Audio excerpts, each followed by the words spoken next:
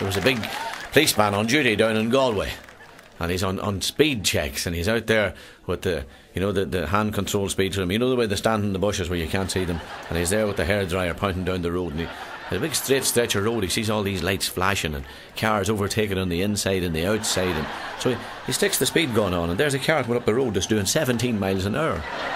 So he couldn't believe this, so he flags the car and pulls it in, and he's about to stop them. There's three fellas in the back seat, and they're all white as ghosts, and they're all shaking, and not one of them can speak. So he goes over to the driver to give out to him, and the first thing the driver says, he says, "Before you speak," he says, "I wasn't speeding." And the guard says, "Of course you weren't speeding, you were doing something far worse than speeding." He says, you were going far too slow." The driver says, "I was not." He says, "I was doing exactly the speed limit. I never go over it, I never go under it. I was doing exactly the speed limit." Your man says, "You were not." He says, "Look," he says, you were doing 17 miles an hour. 17 miles an hour. And your man says, "Isn't that the speed limit?" But I says, "Who told you that? The speed limit is 60. He says, "No," he says, "there's a big sign down the end of the road," says the driver. "It says that the speed N17. The guard says, "That's not the speed limit." He says, That's the number of the road." And he looked at the three lads in the back seat, and the three of them like white and shaking. He said, "What's wrong with these three lads?" The driver says to the guard, he says, "Guard, we're just after coming off the R174.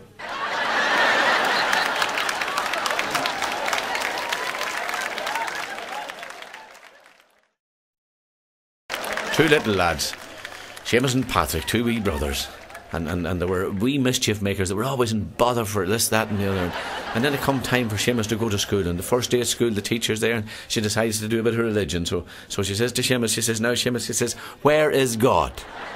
And Seamus wouldn't answer, he wouldn't speak. She says, "Seamus, I'm asking you a question there now, come on, I know you're not there for nothing. Where is God?" And he wouldn't speak. "Now Seamus, you have to answer the question. I'm the teacher, and I'm going to ask you one more time. If you don't answer this, I'm going to throw you out of school. Now come on." She says, "Where is God?" And Seamus wouldn't answer, so she put him out of the school, and Seamus went home, and Patrick met him, and he looked at the watch at 10:30 in the morning. He said, "What are you doing home from school, Seamus, at 10:30 in the morning?" And Seamus says, "Listen, Patrick," he says, we're in bother, we're in serious bother." He says, "So why?" He says, "God's missing, and they think we took him."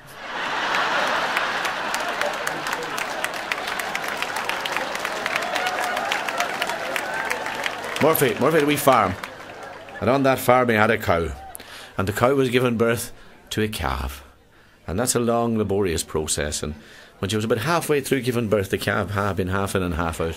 Young Dan, young 9-year-old, came walking down the yard, and Murphy saw him coming. He thought, "Oh, now Dan's going to start asking about the birds and the bees." But Dan came down and he stood there. He never said a word. He just stood there with his mouth open and his eyes open, and just stood staring and never spoke. Finally Murphy looked over. He says, "Are you all right, Dan?" And Dan, he nods the head. He says, I am. "Can I ask you a question, Daddy?" The father says, "Why? What do you want to know?" He says, "Daddy, how fast was that calf going when it hit the cow?"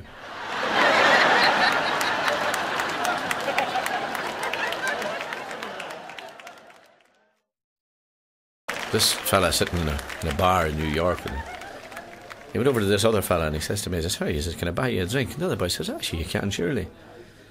So I bought him a drink, and then he says to me, he says, "Where are you from?" The other boy says, "I'm from Ireland." "Go away," he says, "you're from Ireland. You don't." "I'm from Ireland too." He says, "You have another round, another drink for Ireland." So they do another drinking. And he says, "I'm just curious, what part of Ireland are you from?" And he says, "I'm from Kerry." "Get away with that," he says, "I'm from Kerry too. We'll have another drink for Kerry." So we'll have another couple of drinks for Kerry. And he says, "Well, that's brilliant," he says. And what part of Kerry are you from?" He says, "I'm from Cahersiveen." "No joking," he says, "I'm from Cahersiveen. We'll have another drink for Cahersiveen." So they've got another couple of drinks. And so they're chatting. "What school did you go to?" I said, "I went to St Mary's School." "Another drink for St Mary's." "This is unbelievable, St Mary's." He says, "Well, what part of Cahersiveen are you from?" He says, "I was from Chapel Street." "Big jippers," he says, "I'm from Chapel Street." "Another drink for Chapel Street." "Because the next, what number in Chapel Street?" He says, "Number 30. "Big jippers," he says, "I'm from number 30 in Chapel Street as well." And just with that, the manager of the bar came in, and he says to the barman, "Anything happening?" "Ah, no," says the barman. He says, "The O'Reilly twins are at it again." He says.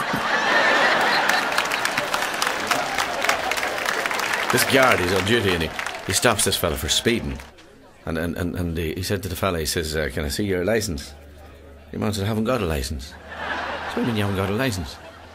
He says, "I lost it for drunk driving." He says, "You lost it for drunk driving?" He says, "Yeah." And he says, "Can I see the registration for this car?" Well, he says, "No." He says, "Well, it's not my car." He says, "Who owns it?" He says, "I don't know." He says, "I stole it." He says, "You stole the car?" He says, that's right. He says, come to think of it, I think they saw the registration in the glove box when I was putting the gun in there. He says, you have a gun in the glove box? He says, I have. That's where I put the gun after I shot the owner of the car and killed him. He says, I put the body in the boot. The guard said, what? There's a body in the boot? He says, there is. The policeman, the guard didn't know what to do, so he chased him back to the squad car and he radioed in. The superintendent arrived out about 5 squad cars, lights flashing, surrounded your man. And the superintendent went over to your man still sitting in the car. He says, right, sir, he says, can I see your licence? And the driver says, yeah, certainly, there you are. And he gave him out the licence. And it was all right. So he says to me, he says, whose car is this? I says, it's mine, Chief. Said, here's the registration papers. They give him the registration papers. He says, right. He says, could you open the glove box there? I said. So he opened up the glove box and there's no gun in it. So I thought there was a gun. No, he says, why wouldn't be no gun there? He says, would you mind opening the boot? He says, I was told that there's a body in it. So I got out and he opened the boot. There was no body. And the chief super looked at me and says, I don't understand this. He said, we were radioed in and we were told you didn't have a licence, that you stole the car, you killed the owner, put the owner in the boot, and there was a gun in the glove compartment. So who told you that? He says, this guard over here. Suppose he told you I was speeding as well.